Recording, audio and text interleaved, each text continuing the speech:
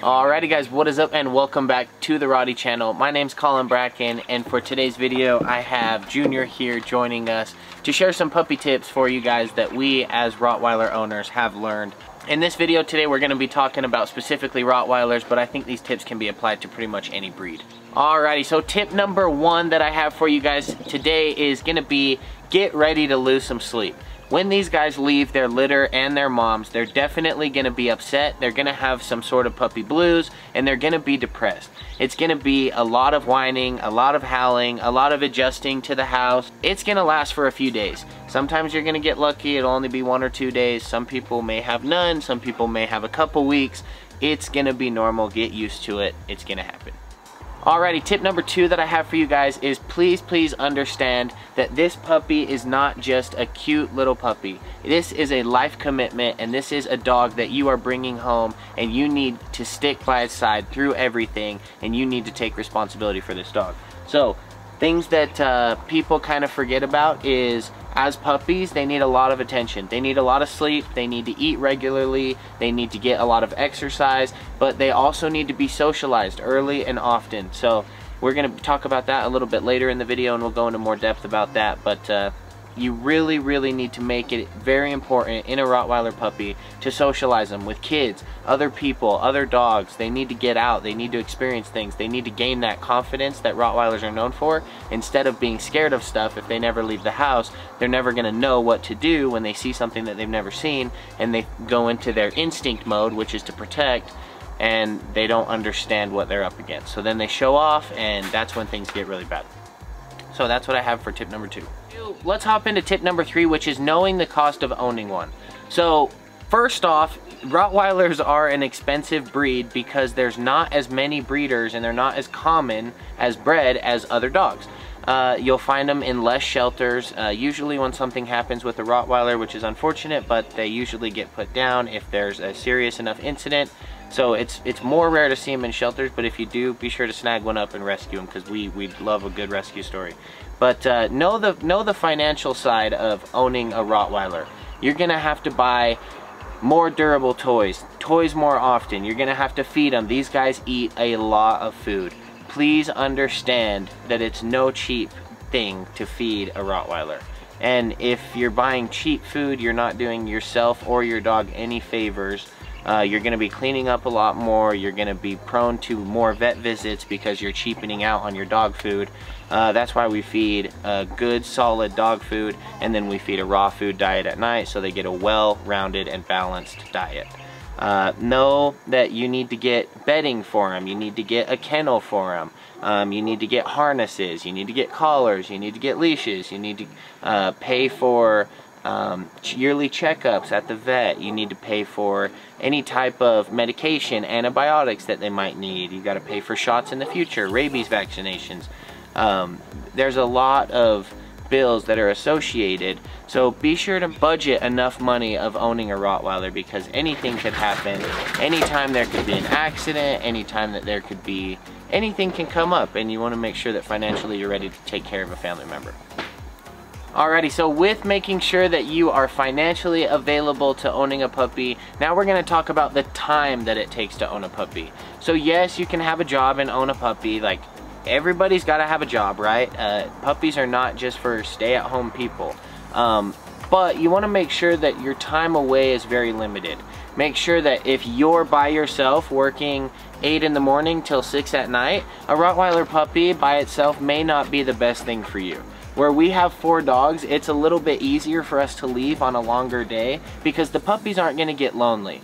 These guys are people dogs, so be sure and remember that they do love being around you, but they're also pack dogs too, and they love being in a group and being a part of a pack. So this guy will not get near as lonely because he has the other dogs. So where I'm working from, say, 8 in the morning till 4 or 5 in the afternoon, sometimes Sam's home a little earlier and she can pull him out and let him out.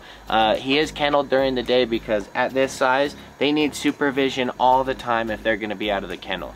These guys are super cute, but when they get into their little energetic spats, they're gonna bite everything, they're gonna chew everything, they're experiencing everything is new to them. So imagine like you grabbing a cord and pulling it and realizing that it rips, or breaking a DVD tape or a CD or anything, drawing on a wall. Like, that's how these guys learn. So you have to take care of them, and you have to be sure to make sure and supervise them as often as you can. Unless they're in a kennel, sleeping, taking a nap, then you don't really have to worry about them. They'll let you know when they're up and ready to play.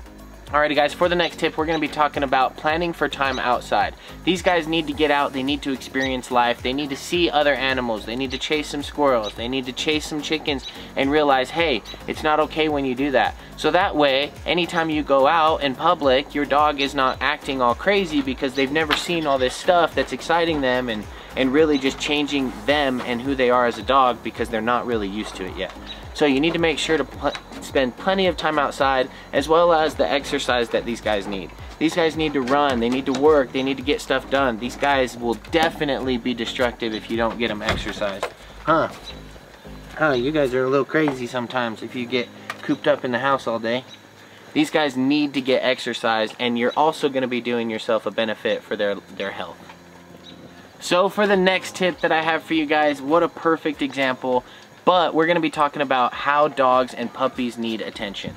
So even when puppies grow up, they don't really grow up. They still become lap dogs. They still want your attention. They're still going to sit on you. They're still going to lay on you. They're going to jump on you.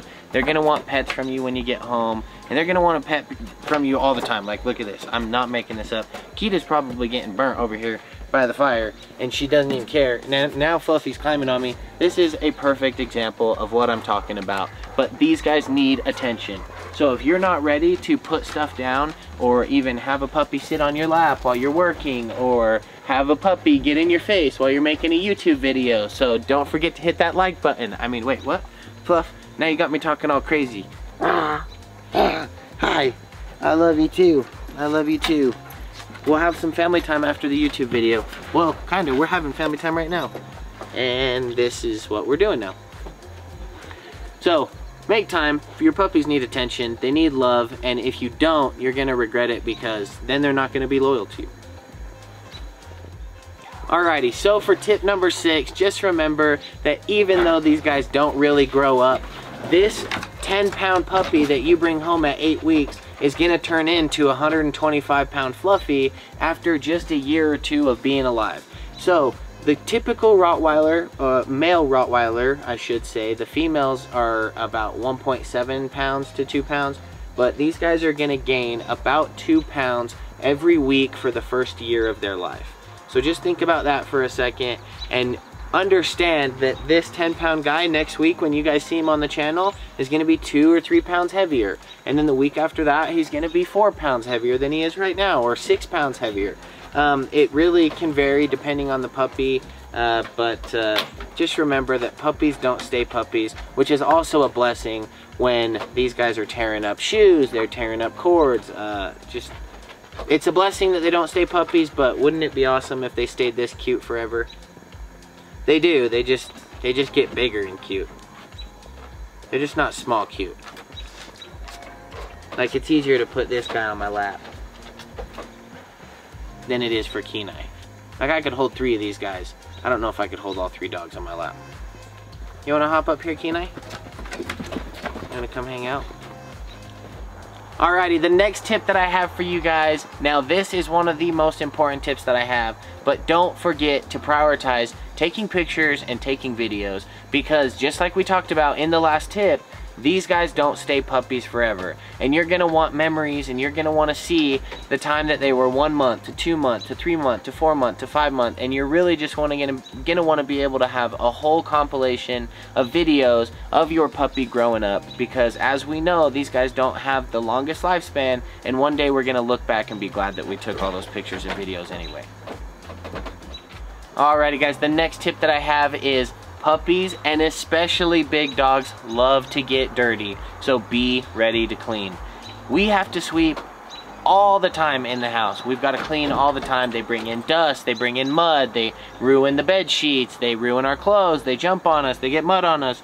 Kenai right now is holding his paw on me, and his paws are wet because he's been out in the yard and the sprinklers were on, but these guys get dirty, and you're gonna kind of just have to live with that and accept it and be ready to clean.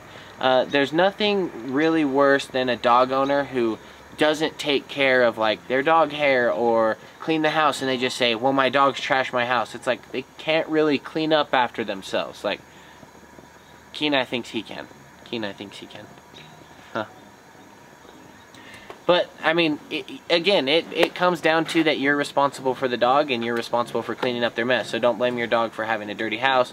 But with that being said, also expect that, like, that's why we don't have the nicest couches. Like, if we buy brand new couches, the dogs are going to jump on them with mud on them, and they're going to just not really hold up very well, I guess. And not only that, but we can get new couches if the dogs mess them up, or we can have one outside, or like, I mean, really just expect to not have the nicest things because your dogs are going to mess them up. With that being said, let's talk about puppy proofing hazards. So things like cords plugged into the walls, things like hoses that you don't want to be chewed through, like a vacuum hose or like anything like that, things that you don't want the dogs to be chewing on, get them off the ground.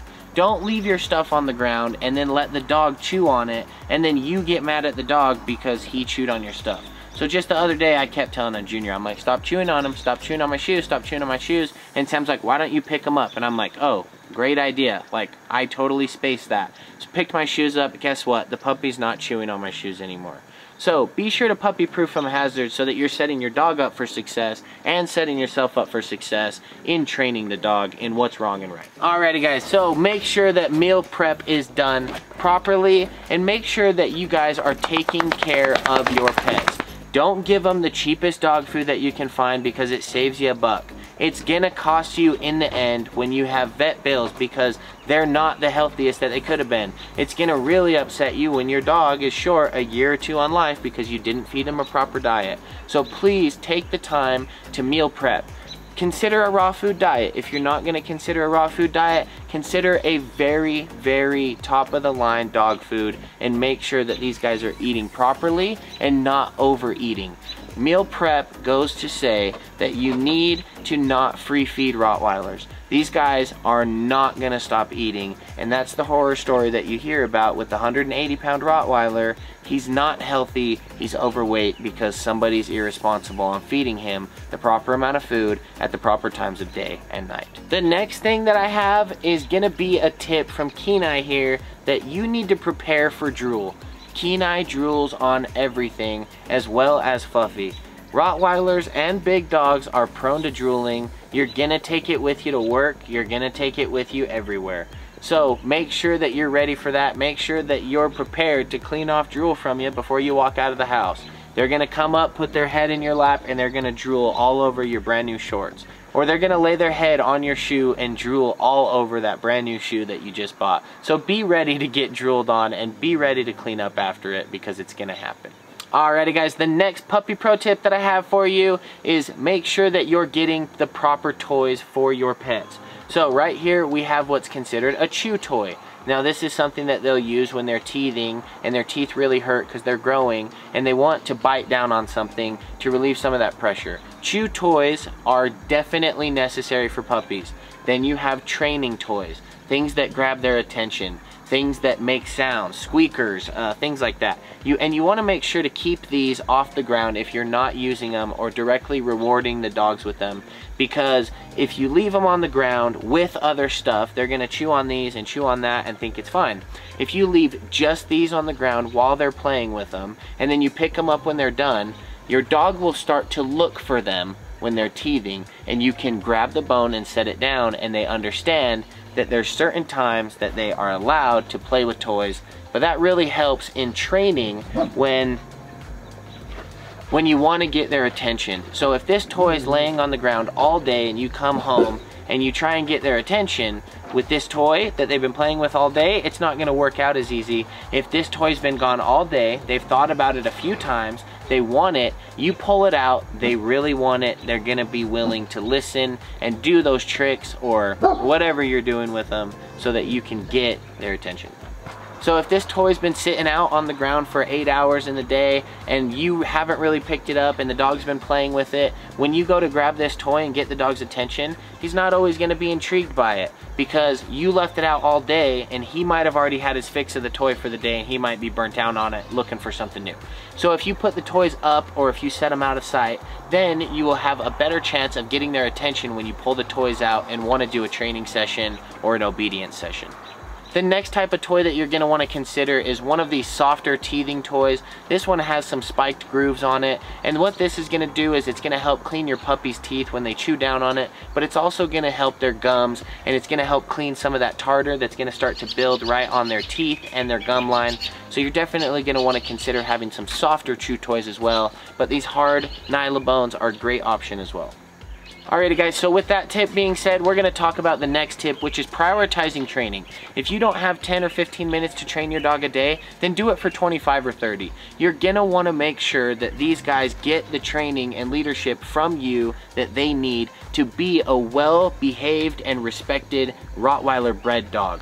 You don't want to be the person on the block who everyone says, oh, their Rottweilers chase my kids down the street all the time. They're always out, they're always biting kids, they're hurting other dogs. You want your dog to be known as the dog that when it got out, it was laying on the sidewalk playing with the kids, rolling around and messing with other dogs. Like, you don't want the horror story of a dog that ends up killing a kid or other animals. You want to make sure that you guys have a properly behaved, socialized, and well-mannered dog.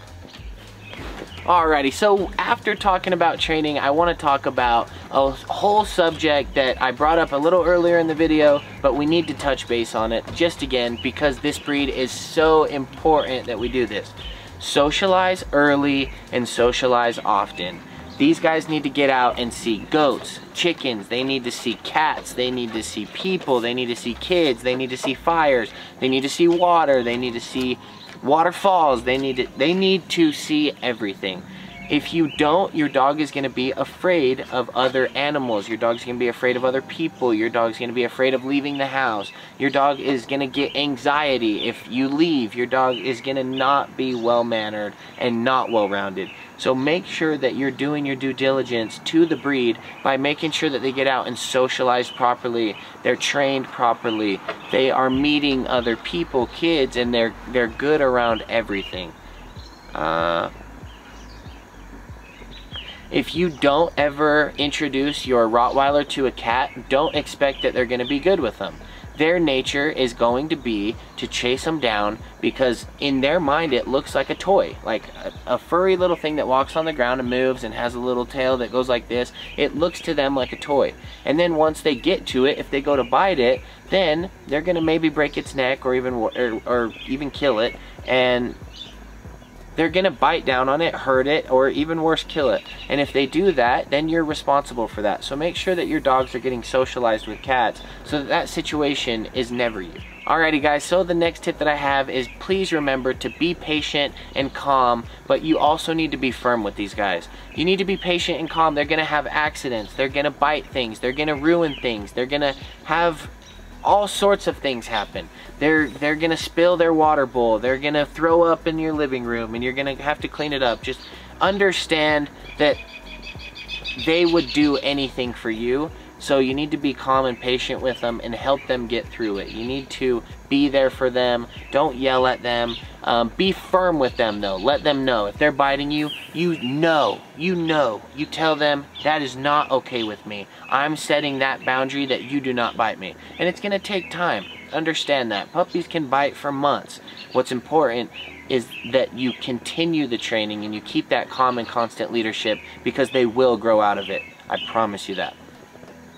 Remember that these guys are 100%, oh my gosh, you are the cutest thing ever. You are the cutest thing ever. Just remember that these guys are 100% out to please you as an owner. That's what the breed is known for, and that's why we love them so much. They want to do a good job for you, so make sure that you're setting them up for success by being a calm, constant leader. Alrighty guys, for those of you who have stuck around this long, I have a bonus tip, which is going to be you are responsible for what this animal turns out to be. If you have a well-respected, well-mannered Rottweiler, that's going to be credit to you. If you have a Rottweiler that's running amok and killing all the other animals in the neighborhood, or hurting other people, or not properly socialized, or barks at everyone, or growls at everyone, or is food aggressive, that's going to be on you. So you need to understand that you are 100% responsible for what this animal turns out to be. Thank you guys for watching another video brought to you by me, Collin Brackin, here on the Rotty channel. If you guys enjoyed today's video or you got some knowledge out of it, be sure to smash that like button. Don't forget to subscribe to the channel and turn on that bell notification so you don't miss out on any future videos to help you and your furry friends. Thanks for watching, and we'll see you on the next one. Peace out.